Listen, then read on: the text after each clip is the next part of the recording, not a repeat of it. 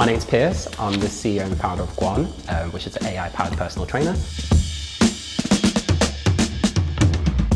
Imagine an Instagram filter, but instead of it turning your face into a cat, detect what exercise you're doing automatically, effectively being a personal trainer by the seat of your pocket. So we're trying to bring elite sporting analytics to the home, or to anybody.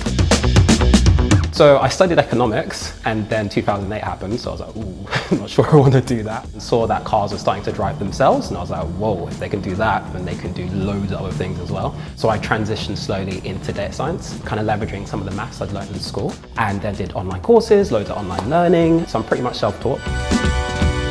The biggest thing about science in general is that you have to have like a white lab coat. Like in the cartoon, there's always like an evil scientist. It's not really like that. It's just do something, test it, do it again. That's science in my opinion.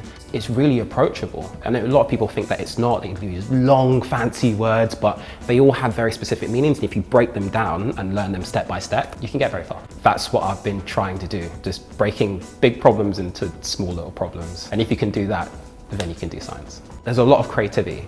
Like if you're doing music, sometimes you'll have to learn how to do the notes. But after that, then there's that freedom of expression and creativity, and code is the same.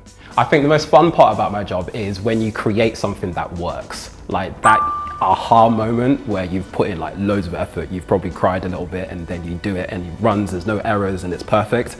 That there is probably the most fun.